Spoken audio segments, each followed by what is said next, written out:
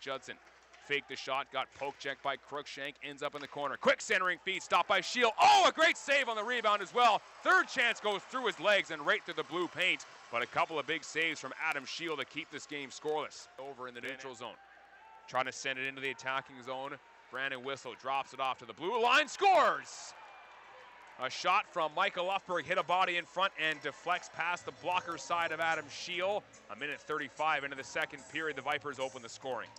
The BCHL's leading scoring defenseman, Michael Lufberg, he adds to his point total there, Craig, and a little bit of traffic in front, and it's hard to tell who that hit, but that's the call. That's the way the Vipers would have drawn up starting this period, I suppose. Forwards by Young. Crookshank comes over to try and jar that puck free. 2:05 into the second period. Puck gathered. Here's Crookshank. Wrist shot, scores!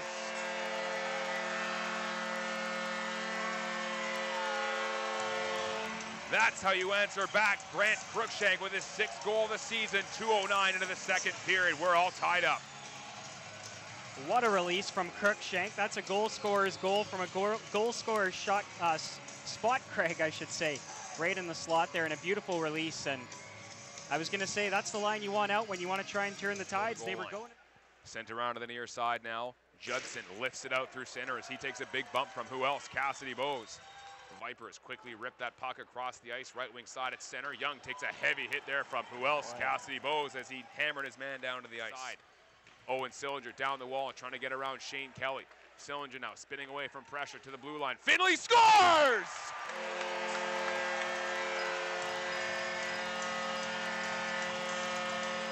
Jack Finley in his BCHL debut gets his first career goal. It's 2-1 Penticton with 4:24 to go in the second. Well, welcome to Junior A hockey, Jack Finley. After a great keep-in at the line that you mentioned by Ryan O'Connell, took a puck in the mouth and made the play. It was worked down low and then came in the middle, and it was a great shooting spot. And Finley getting some props from his teammates now, and the kid with the cage on gets his first career goal, as you say, Craig, and the Vees get an all-important lead late in the second period. Power play. Vernon still in the attacking zone, though. Stafley drops it off. Michael Lufberg, cross ice, back door, they score! He almost just felt like it was coming. Jordan Sandu takes that cross ice feed, and he rifles home his 8th of the year. 10:43 left in the third period, and we're tied at 2. And there's Michael Lufberg for the Vipers, the leading point getter of all BCHL defensemen, in on that again, and a pretty instinctive play as he came down the left side and spotted Jordan Sandu, who got room and had lots of time to wind that puck up and pick the corner nicely, Craig. They don't get the power play goal, but they do score in the same possession. Shane Kelly couldn't clear it. Here comes Cassidy Bowes, a shot, good save. Rebound, and Boutin got his stick lifted at the last second, or he would have had a wide open net to give the Vees the lead. Third period. Game tied at 2 as the Vipers try and work it ahead through neutral territory, and a huge hit in open ice by Kenny Johnson as he runs over Josh Prokop in front of the penalty boxes. Then wrist shot stopped by Taylor. Rebound loose in front of the goal. Taylor with another shot. Ward shot. He just missed the net blocker side. Comes around to the wall. Now the Vipers are finally able to clear. 25 seconds to go in the game. Game tied at 2. Looking for Crookshank. One-timer stop. Rebound. Oh, how did Owen Sillinger not put that in?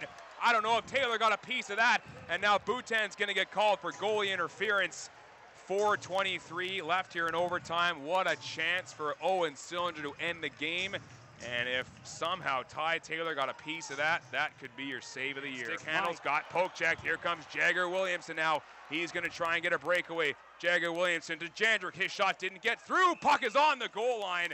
And Shield able to reach back as I don't think Jandrick got all that shot. He kind of fanned on it, but the puck almost went in anyway. Yeah, that's where having the fresh legs really saves you, I guess you could say. Looking to the circle for Owen Sillinger. Back to Ward in front of the goal. He couldn't get the clean shot away. Ward to the near side corner now, cuts out in front, near side circle, drops it off. O'Connell looking to center, goes a wraparound attempt, loose in the crease, and Sillinger gets it. It's poked back to the blue line, double overtime. Sillinger passes up for Johnny Tyconic, left wing side, Tyconic with a lane, tries to center. Sillinger stopped by Ty Taylor. How many saves can he make in overtime? 21 seconds to go. Oh my goodness. That line running out of time. Wrist shot deflects over the net and into the netting. But that'll do it here tonight for the second consecutive game here, between these two teams. The Penticton Vees and Vernon Vipers will play to a 2-2 draw after 70 minutes. Vees.